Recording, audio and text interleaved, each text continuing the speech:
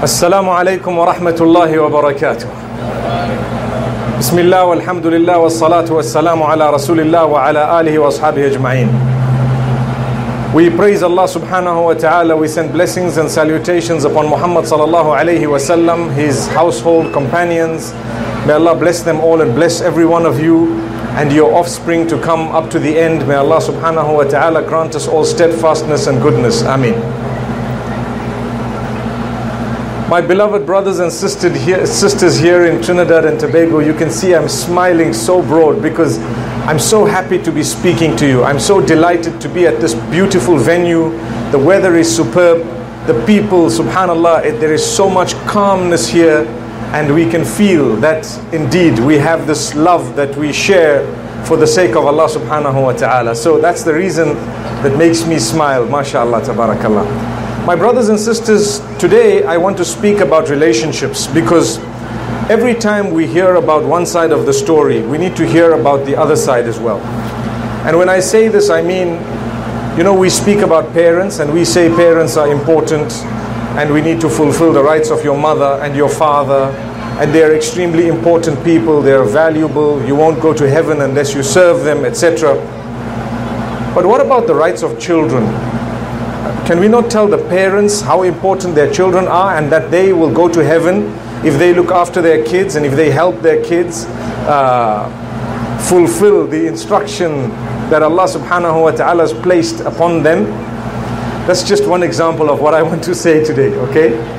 So I think what's important for us to realize is our mothers have given birth to us. Indeed, our fathers have sacrificed, and this is the case in a normal home. A lot of the times we do have challenges where divorce takes place. Sometimes an irresponsible parent is not around, not available. Sometimes they do not fulfill what they are supposed to be fulfilling. But everything said and told, a child has to be looked after by someone. And that child is then nurtured, taken care of. And the child learns according to what those around the child teach the child. And this is one of the plans of Allah subhanahu wa ta'ala. وَاللَّهُ أَخْرَجَكُم مِّن بُطُونِ أُمَّهَاتِكُمْ لَا تَعْلَمُونَ شَيْئًا.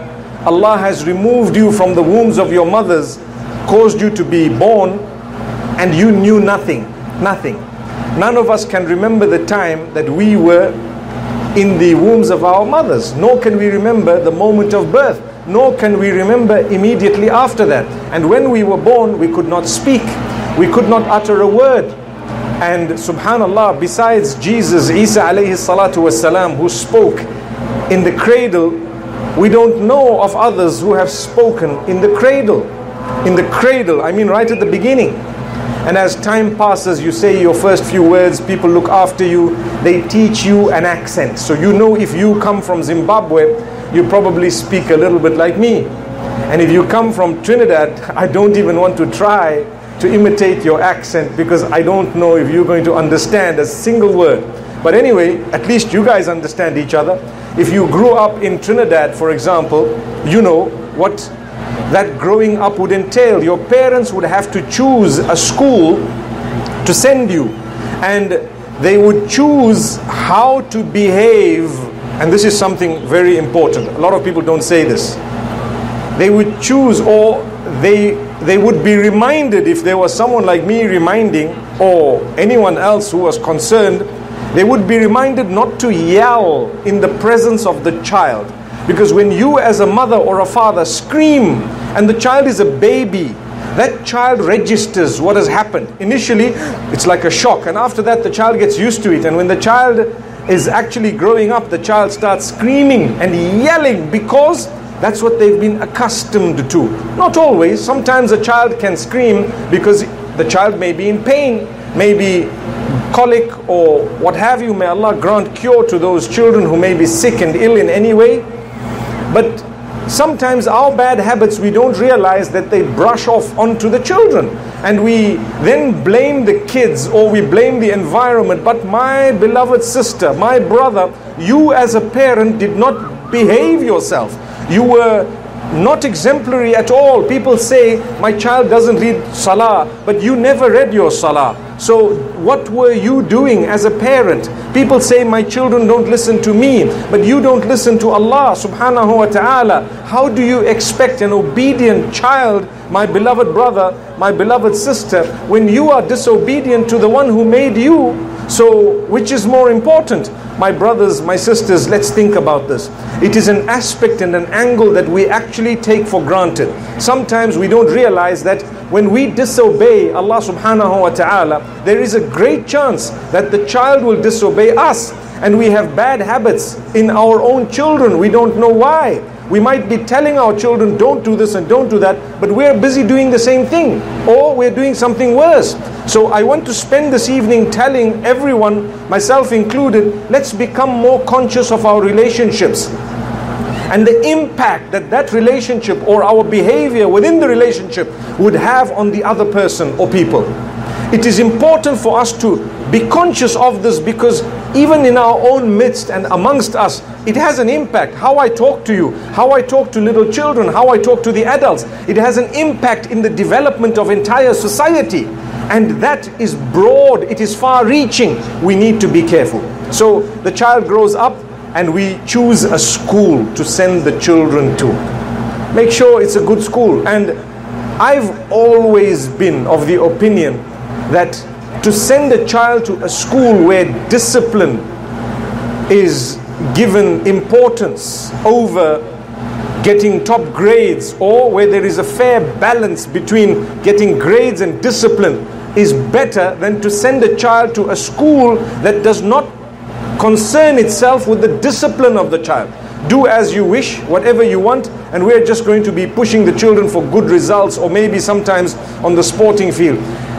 A good school is that which concentrates on everything, all round. You're developed as a person. And the type of children that go to that school would all be made to behave in a specific way. We make the choice and then we blame the children when they go astray, or we blame someone else because the child did this and the child did that. My brothers and sisters, let's realize these decisions have a big impact in the lives of our children, huge impact. So choose wisely. And as we grow older, wallahi, I swear by Allah, the way we talk, they pick it up. When we lie, they pick it up. When we don't dress appropriately, they pick it up. They are watching. You know, every one of you knows that the children would like to imitate those whom they love. They want to imitate those whom they love. So if dad dresses in a specific way with his jeans, and I've said this so many times in the past, with his jeans halfway down his backside, what's the child going to do? I want to be like dad. And you actually see the child there, you know, halfway down the backside, bouncing exactly like the father. But you don't realize that is powerful. Allah Almighty has created such a bond between child and parent that the parent is an automatic teacher, whether the parent knows it or not, for that particular child. They watch, they see you. If the mother dresses in a specific way, or the father in a specific way, the children will fight to dress in that way.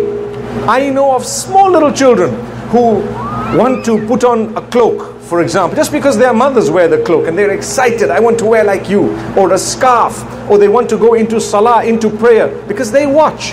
They see. But if you're never there, you're always on your phone, they want a phone, they will fight for your phone. Don't they do that? They do, because you're always on your phone.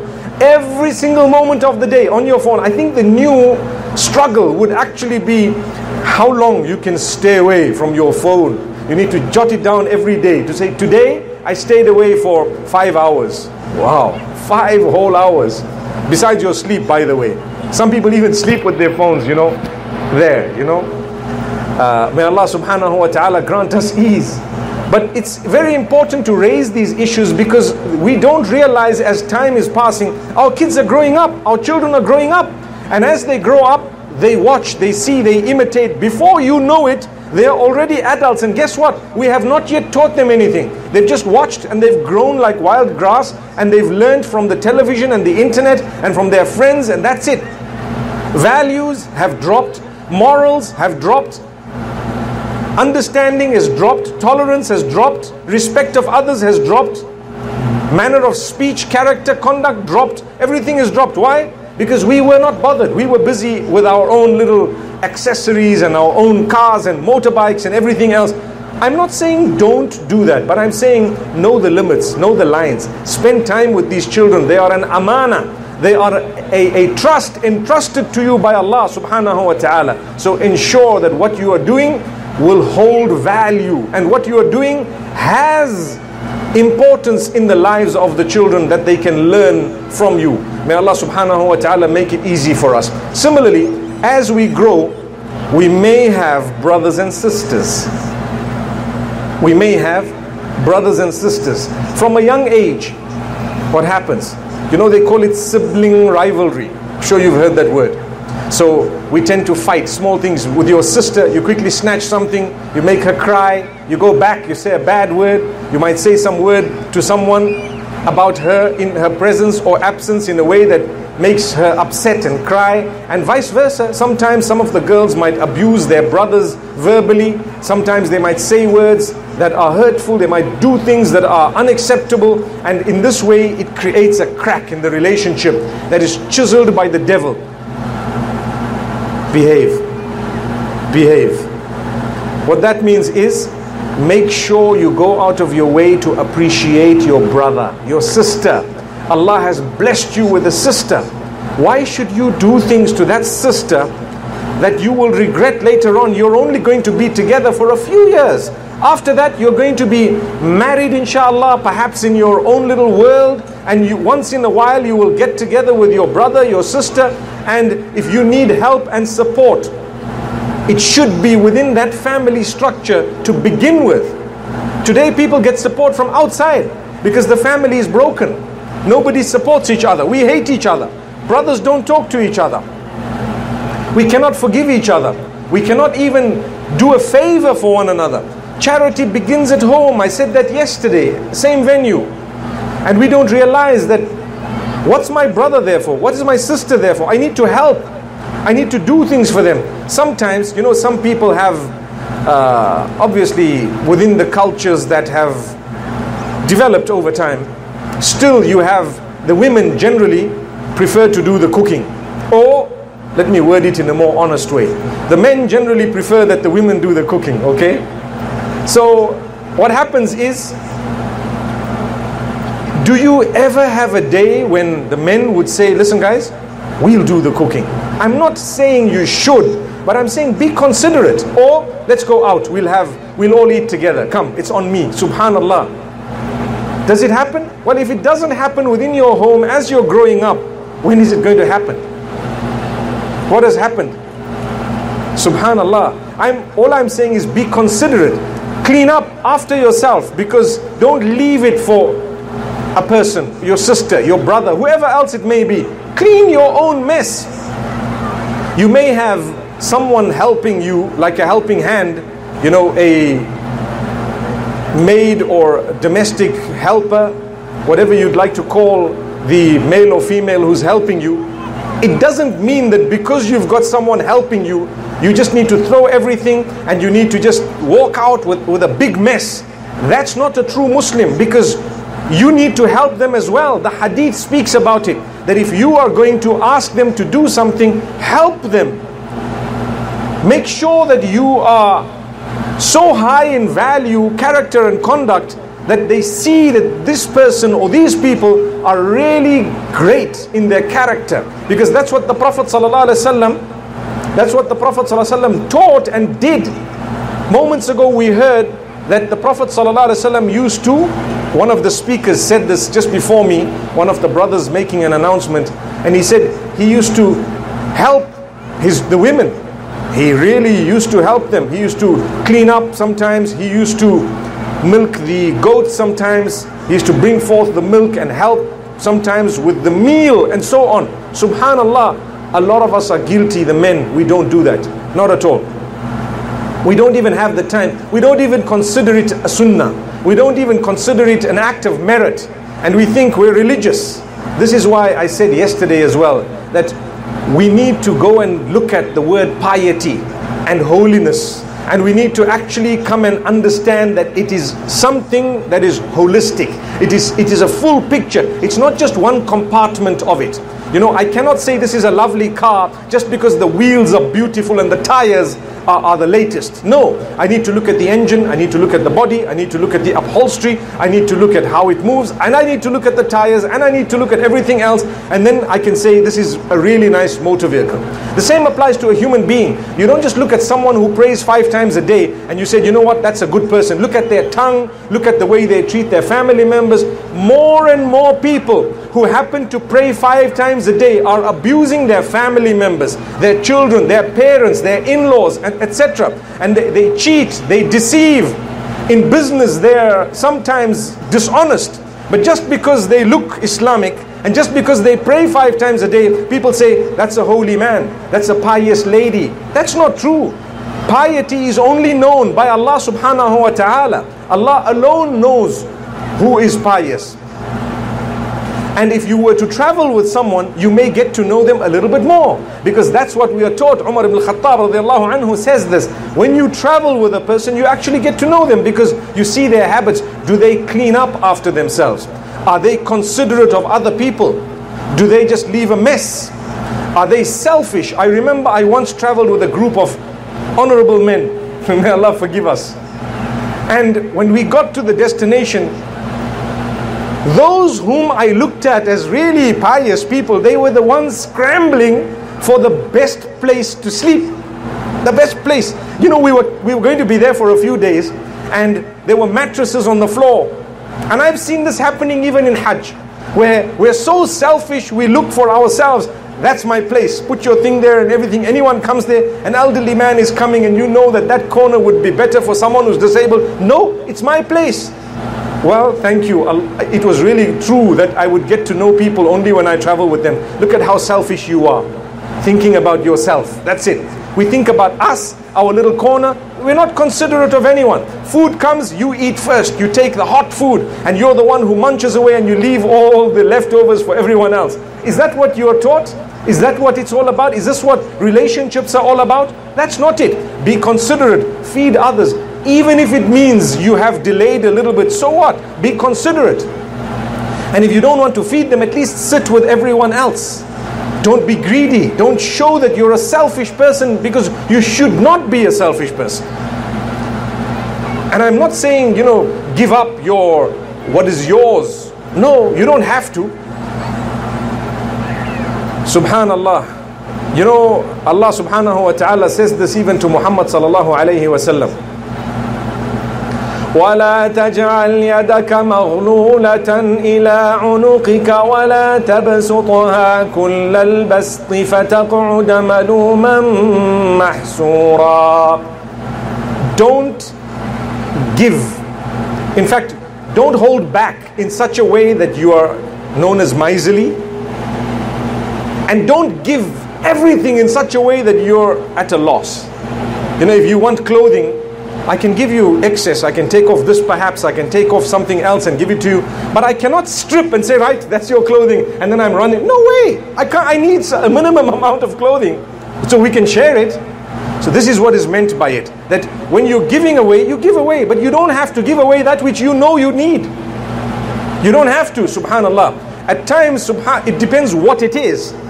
You will have to exercise that, you know, your mental capacity to be able to understand whether to give or not to give.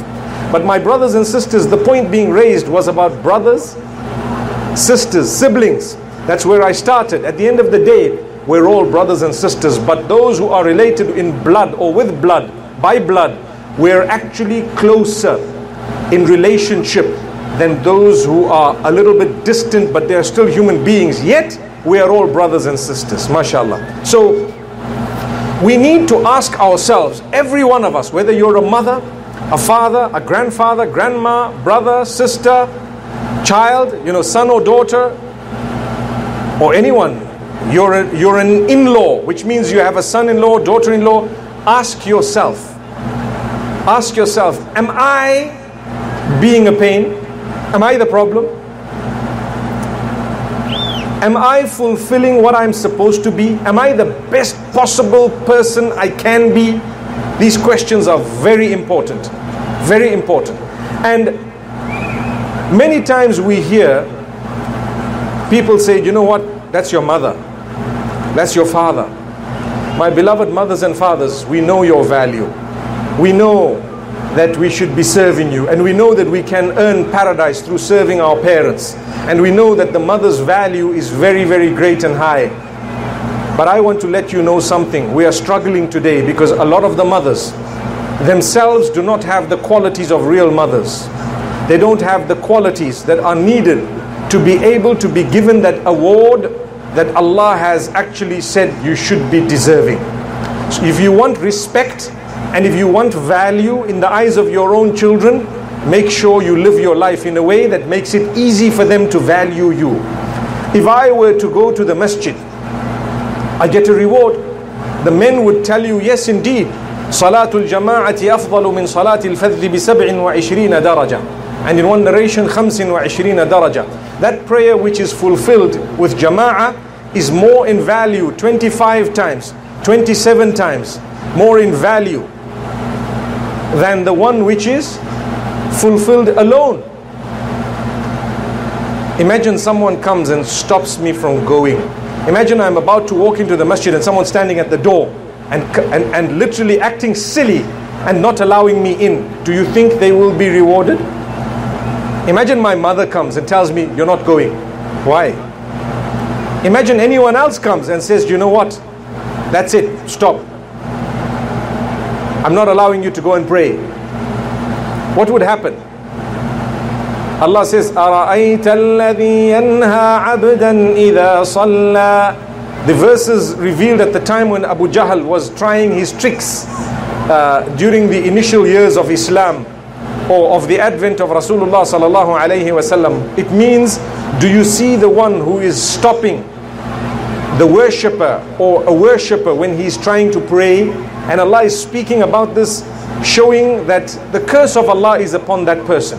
So to do a good deed, you would be sinful if you stopped someone from doing a good deed without proper reason. And if that was a compulsory deed, then there would generally not be a reason. Very few reasons. And those are like life-threatening reasons. Similarly, if you were to facilitate for someone, you say, you want to go to the masjid? Come, I'll take you to the masjid. And they jump into your car, 2 or 3 people, and you go to the masjid. What happens? You get a full reward of whatever they've done there. If you facilitate a good deed for someone, you encourage people. Moments ago we heard someone say, please donate. We will be doing this. We have charitable activity. We will be building homes for homeless and for those who are needy. We will be doing whatever. Imagine if you were to facilitate that by donating or by volunteering. You get a full reward for all their activity, right? You get a full reward for every good deed that they've done because you made it easy. You were used to do something good. So I tell you, the same applies, my beloved mothers. Your child has been instructed to be good to you, to be kind to you, to be respectful to you. Lead your life in a way that makes it easy for your children and your in-laws to do that. Many mothers make it very difficult for their daughters-in-law to respect them. Many mothers. And many daughters-in-law make it very difficult for their mothers-in-law to respect them. Did you hear that? Why? This is why when I come into an arbitration or sometimes a problem, people say, I need your help and guidance. I'd like to listen to the behavior of the people. It doesn't mean that just because she's your mother or just because she's the mother of your husband or your wife, etc., that she's right. She could be wrong. A lot of the time she may be wrong. It's attitude. It's this. Sometimes it's attitude. It's the way we speak sometimes. Cutting words, hurtful words. Make it easy for them to engage in this ibadah known as respecting you by being kind, by not expecting too much. Many of us expect a lot. When you expect too much from people, you are let down. The relationship breaks. But if you don't expect much, what happens? You get along with everyone. You get along with a lot of people. Subhanallah. Study the homes where everyone's getting along. They're easygoing. Why? Because they live and let live. That's what it is. People are different. Sometimes as a parent, we forget that Islamically, your children don't have to grow up exactly as you want. They have to grow up as Allah wants. So you might say things and they may disagree with you. If that disagreement is within the scope of what Allah permits, let it pass. Let it pass. That's a powerful statement. I hope you've heard what I've said. We are parents. We wrongfully think that that's my child, that's my slave, that is my whatever. I own this property. That's not true. You may have authority to a certain extent within what Allah has allowed you to make some decisions for your kids, for as long as those decisions do not go against Allah subhanahu wa ta'ala. And as time passes, the children will begin to make their own decisions. Learn to teach them how to make decisions that do not displease Allah, because in no time they will be adults and they will be far away from you perhaps. Have you taught them how to face life? No. I just bullied them, I instructed them, I ordered them, they had to do what I said, or I would have penalized them, and that's it. So when they grew up, it's like a bird finally out of that cage, they're gone, they fly into the muck without knowing that this is actually dirt. We didn't teach them. If you look at the verses of inheritance in Surah An-Nisa, Allah speaks about something interesting. فَإِنْ آنَسْتُم مِّنْهُمْ رُشْدًا فَادْفَعُوا إِلَيْهِمْ أَمْوَالَهُمْ. When they are orphans, Allah says you will hold their wealth until a time when you test them and you find that they are responsible in their dealings, then give them their wealth. So if that's at 15 years old, 16 years old, 17, 18, and the father's left behind $1 million, for example, $1 million, what happens? You cannot just give them, you have to test them, and if they show responsibility in their buying and selling and their sense of value or the value of money and so on, then you give them their money and say, I was holding it and this is actually yours. So you test them. But before you test them, you need to teach them. You teach the children, this is what you shall do, that's how you do it. Okay, now you go and let's see how you do this. So you give the child something, go and sell this, and I want to see what you do. You come back and then you teach them what capital is all about and what profit is all about and how to build your capital and whatever else. They may have learned some of it at school and they may learn some with you. They will see honesty, integrity. They will see character, conduct. When you speak with your customers, your suppliers, there is character. They watch you. This is why it's important to spend to spend time with your children, with your family members. The problem with us, we expect our children, that's it, live. And we make one very big mistake. My brothers and sisters, I've seen this. What is it? Sometimes when Allah's blessed us with a lot of wealth, we don't teach our children business because we say, I've got enough for another 5 generations. That's fine. So I don't want my child to go into business. That's a mistake. Teach your child the ropes as well. You know why? I've come across people who've died at 35. Beautiful business. Everything is moving, flowing. The children were now 10 years old, subhanallah. And this person says, my dream is, I'm not going to teach them anything about the dunya. I just want them to learn the deen and that's it. Fair enough, learn the deen. But what about the dunya? The Prophet Muhammad sallallahu alaihi wasallam himself did business. The companions did business and they were the best of Muslims. They were closest to Allah, but they had dealings. Look at Abdurrahman ibn Auf radiallahu anhu. When he made the hijrah, he was told, look, I'm going to share with you half of my wealth. He said, no, don't do that. Show me where is the market. He went to the market. The same day he came back with a profit. How did he do it? He didn't even have a capital. Go and study. In no time he was one of the wealthiest people, but he was one of the 10. Subhanallah. Subhanallah. He was a pious person. He was a heavenly man walking on earth. But he did business. Honest business is actually an act of worship. So we have to teach our children. And like I said, make it easy for your children to respect you. Watch your mouth in the house. Watch it. I promise you. I feel like saying it in a stronger way, but I'm not going to do that. I'll stop at saying watch your mouth in the house. And please repeat it at home. You can say, did you hear what happened today? We were told to watch our mouths in the house. No matter how old you are. Don't think you're entitled to paradise, so therefore you can just bulldoze everyone in the home. Not at all. You have no clue where you're going. I have had people say, I'm the mother. Heaven is under my feet. You had better listen to me. Do you know if you're even going to heaven? Because as far as I know, heaven is at the feet of those mothers who are going to heaven. I don't know about those who are not even going there. May Allah help us. I'm being honest. We will respect, we will value, but don't use that to blackmail your children. Never. Don't use that to blackmail your children. That's what people do today. They say, I'm a mother. You're not supposed to be talking like that to me. Guess what, my dear mother? I can actually tell you that you as a mother are not supposed to be talking to me as a child like that.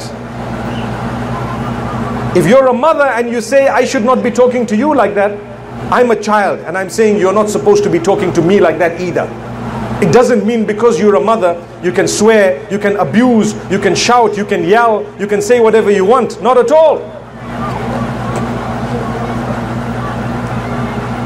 So my beloved brothers and sisters, I raise that point once again. Make sure that you make it easy for those who have to fulfill rights towards you to fulfill those rights by fulfilling theirs. Be respectful to those who work for you. It doesn't mean that you paid them a salary so you can abuse them verbally. You can tell them swear words. You can disgrace them just because they work for you. Not at all. Be careful. Watch that mouth. Watch how you talk. Say sweet things. Say good things. They are more valuable than the money you are going to give the person. Imagine working at someone's place. They offer you $15,000 a month and they swear you every day. I would say, keep your money, and I would walk away. Respect and honor is what we need. If you were paying me half the amount and you just respected me, I'd prefer to work with you than to work with someone who's abusing me all the time. Subhanallah, disgracing me.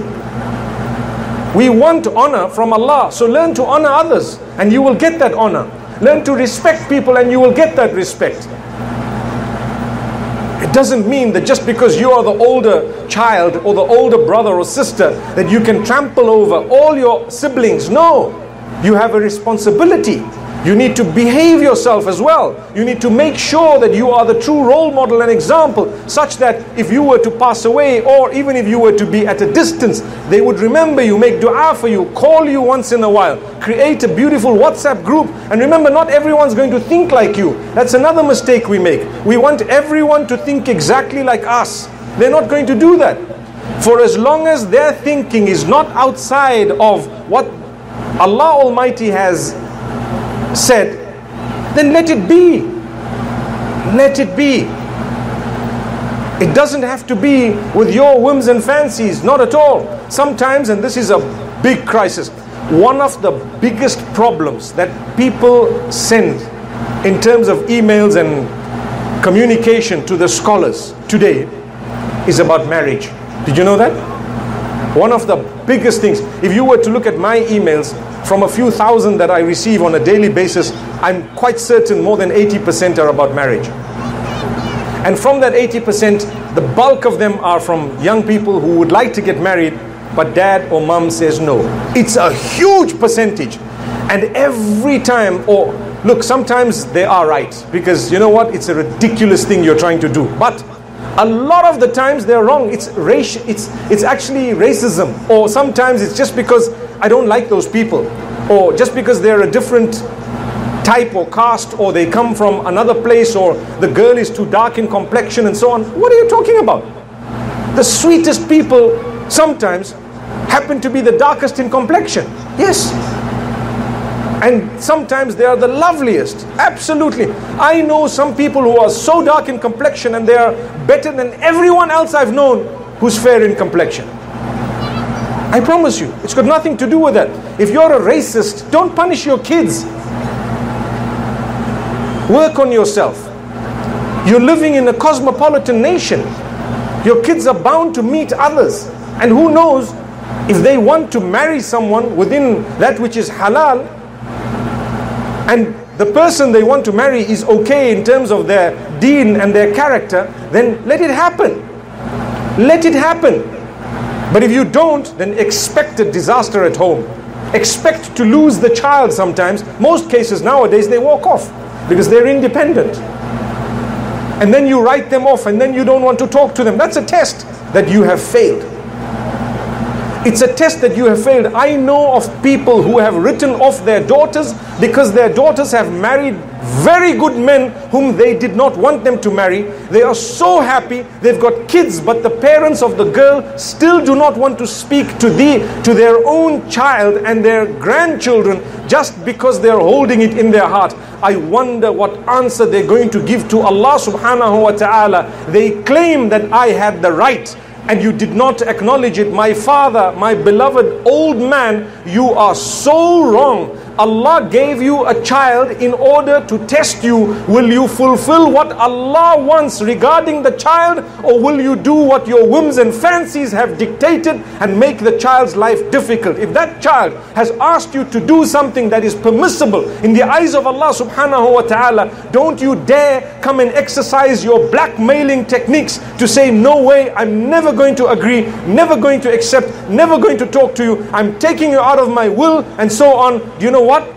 You have failed in the eyes of Allah, not the child. The child did not fail. The child was asking you to facilitate something for the sake of Allah subhanahu wa ta'ala, but you were held down by your ego, your pride. I call on all parents, and I know so many, scores of them. I call on all of them this evening to go back and mend your relationships with those daughters and sons of yours for the sake of Allah subhanahu wa ta'ala. I promise you, you will lead a happy life. You will have an answer on the day of judgment that, Ya Allah, when I heard that what I did was wrong, I quickly made amends. That is it. And you will be asked about what I am saying today if you've heard it, whether you've heard it today, tomorrow, or another day. This is what I mean by saying relationships. I started off and I wanted to talk about relationships. You have destroyed a valuable relationship. Your daughter has never done anything against you. She fulfills salah. She is such a lovely person, a great child. She's always been faithful. But the stumbling block when she wants to get married, you want her to marry your choice. And you don't even get along with her mum because you did not know how to make the choice in the first place. You made your mistakes and you want to repeat those again. What type of relationship you want? And then you say, I'm your father. You are a father. That does not give you a green light to call yourself God Almighty. Not at all.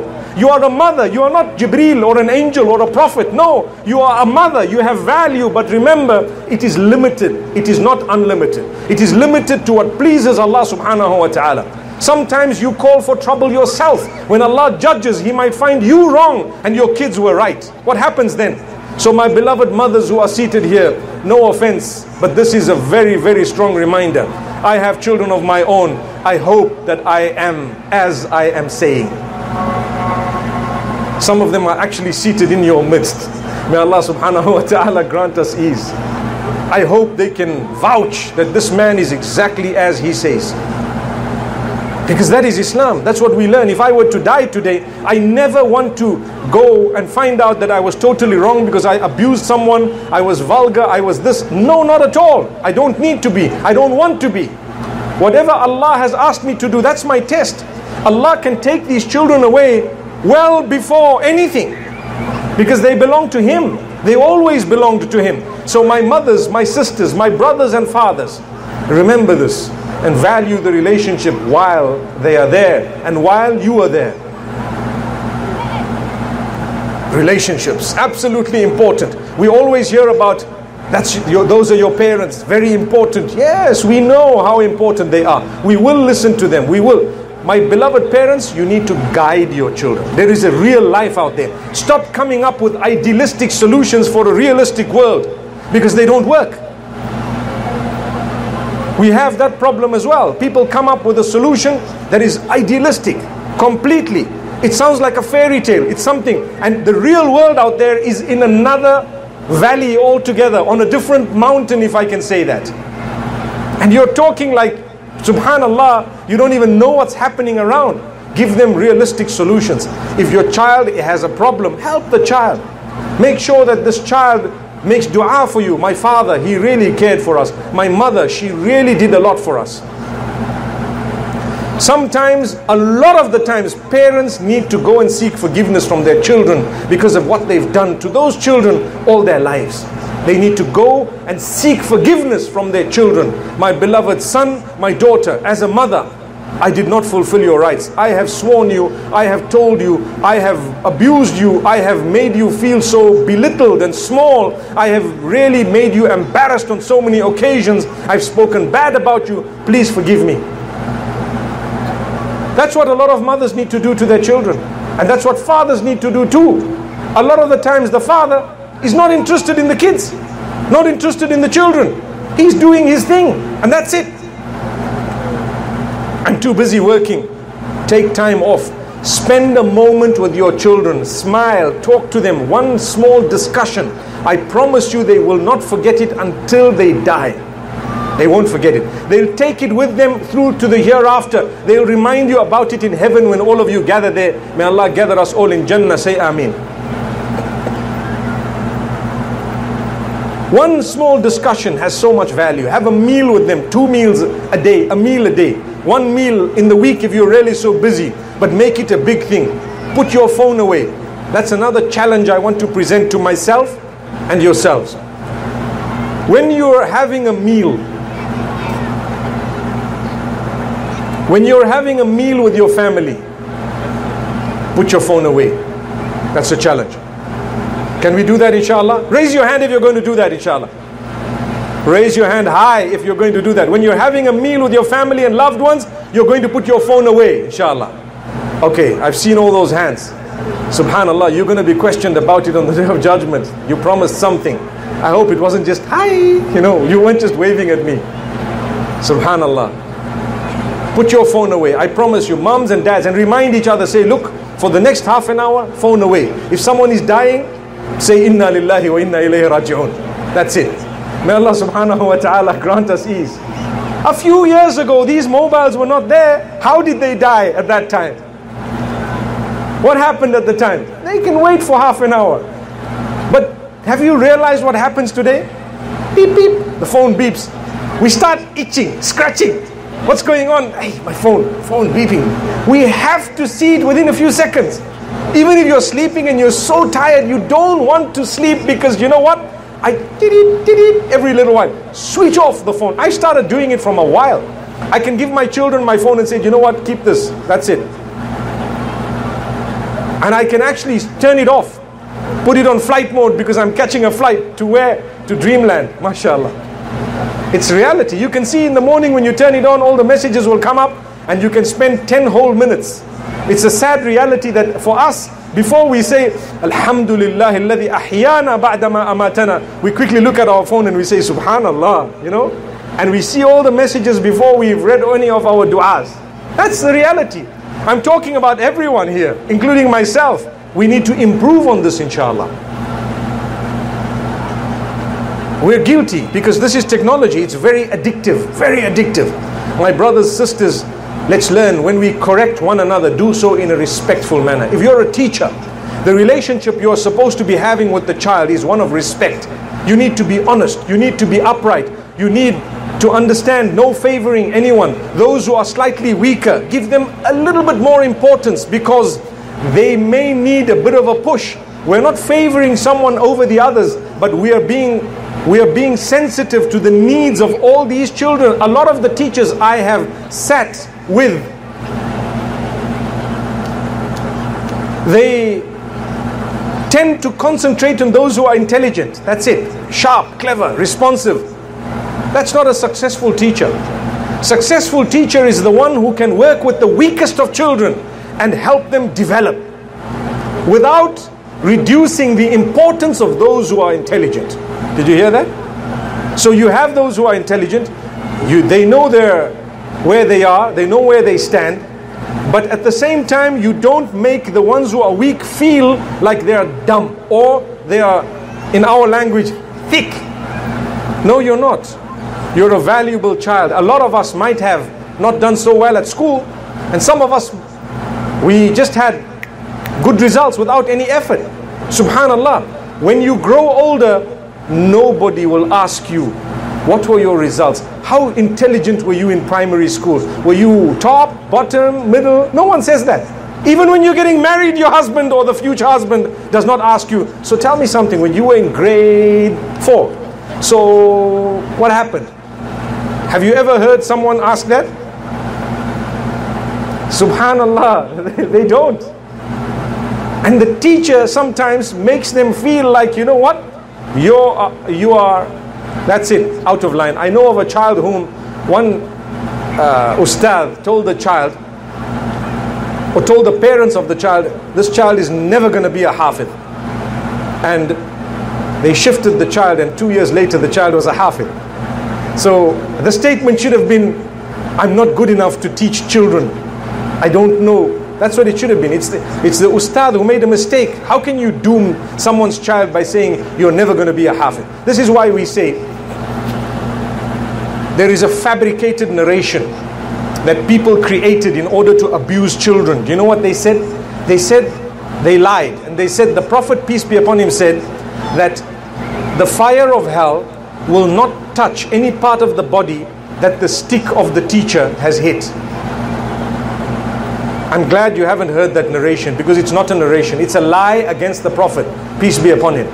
Because they just wanted to wallop and beat. That's it.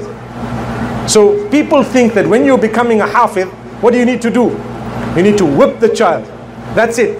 There are a few clips doing their rounds on YouTube of ustads beating the children because they cannot remember a verse. That is unacceptable. It is prohibited. It is haram to abuse children. Go back to the life of the Prophet ﷺ. Everything we have was brought by the companions. May Allah be pleased with them. It was taught to them and passed on, right? Is there any narration that the Prophet ﷺ beat up someone because they didn't learn their hifz, or because they were becoming hafiz? They were trying to memorize the Quran, or he was teaching them a hadith or Islam. A lot of children don't like to go to the madrasa because the teachers abuse them. So tonight I want to talk about that side of the coin, not this side of it. Like I told you, things we don't want to hear. How many of us may be teaching Islam? We teach religion, we teach something heavenly, we teach something from God Almighty, but we swear and we're abusive in the class. We call people names. I know of a guy who teaches Islam and he calls them dogs, and he calls them all sorts of names that I cannot even say that here. A teacher of Islam? How? You're supposed to be so beautiful in your character that they want to come to you, they cannot wait to get to you. That's how we should be when we're teaching the faith. They don't need to finish up the syllabus all in one go. There are people who have learnt Islam at an old age. There is no age restriction or no limit to say, okay, after 5 you cannot learn X, Y and Z because you should have learnt it before you were 5. There's nothing like that. There is no limit. You can learn at your pace. That's how it should be. So be careful. People are giving religion a bad name and chasing the children away from the faith, because when they teach the madrasa, they are abusing the children by beating them up, by swearing them, using bad words, punishing them in a way that is unacceptable. If that is happening, change it. If it's not happening, thank Allah. Thank Allah. When our children don't want to go to the madrasa, there is a reason. A lot of the times it goes back to the madrasa itself. I know this might sound hurtful, but facts hurt. They do hurt. And sometimes it goes back to the parents, because the way they lead their lives, it's like they give the greatest importance to something else. So that this is like by the way. It's just by the way. May Allah subhanahu wa ta'ala help us. May Allah guide us. And this is why we say, when we are teaching the faith of Islam, we have a greater responsibility. When I'm talking, I try to bear in mind everyone who's in front of me and those who may listen to it later. I'm a human. I may make a mistake. I will make a mistake. But I would expect to be corrected also in a beautiful way. We don't just correct people in a harsh way. No. Correct them in a lovely way, such that they appreciate, they thank you. Bring them forth in a way that they appreciate it. Once in a while you might want to say something that they may not like, but it's respectful. What I've said tonight, a lot of parents won't like it, but it's respectful.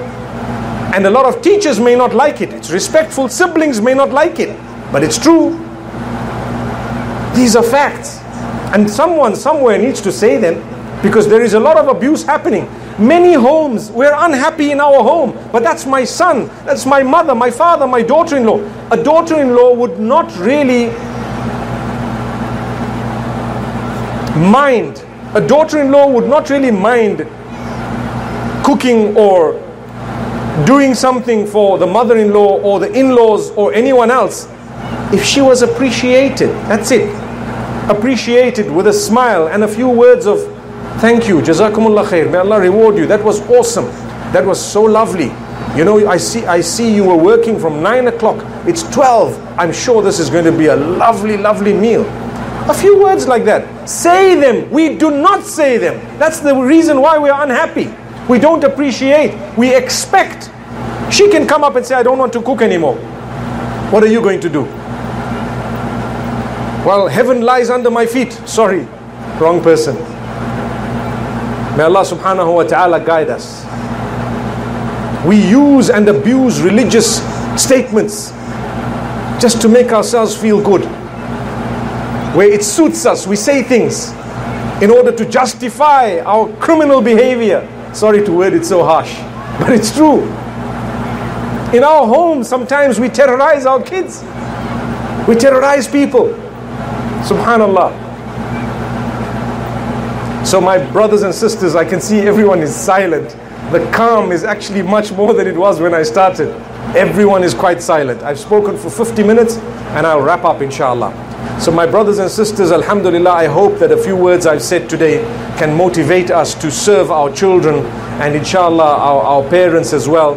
And at the same time our teachers, respect them, and vice versa. We should be respecting the students and the pupils as well. And we should be realizing that the responsibility is not one way, it is two ways. Responsibility is two ways. You would like respect, you respect others. Give them honor. You know, we don't greet each other anymore. We simply don't.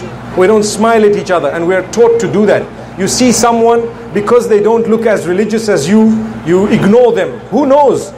They may be better than you, number one. Number two is maybe your greeting might motivate them to become a little bit better if they needed attention.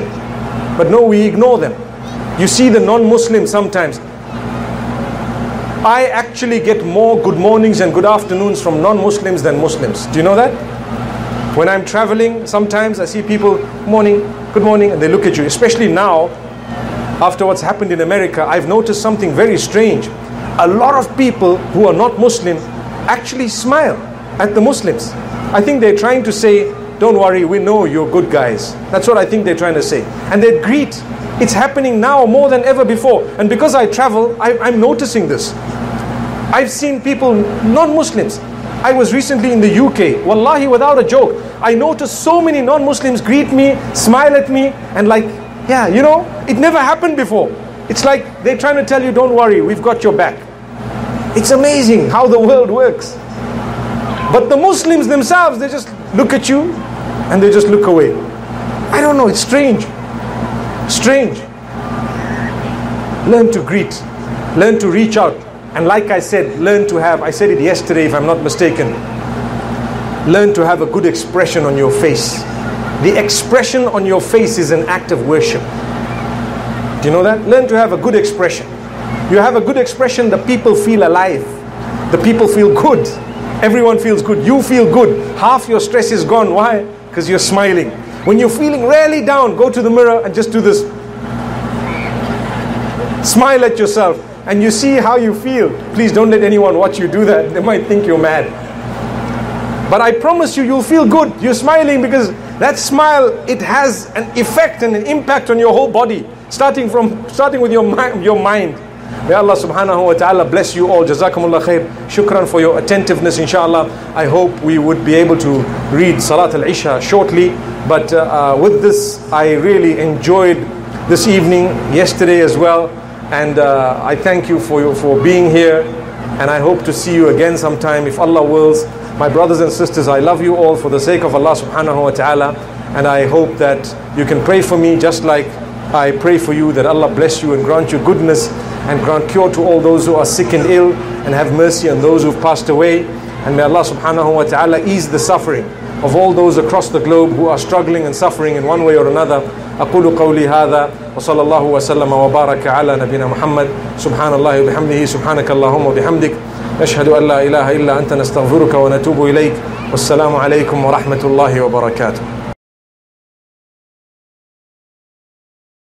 اقرأ كتاب الله ترق جنانه وتنل عظيم الأجر والغفران. رتله روي القلب من نفحاته كالماء يروي لهفة العطشان.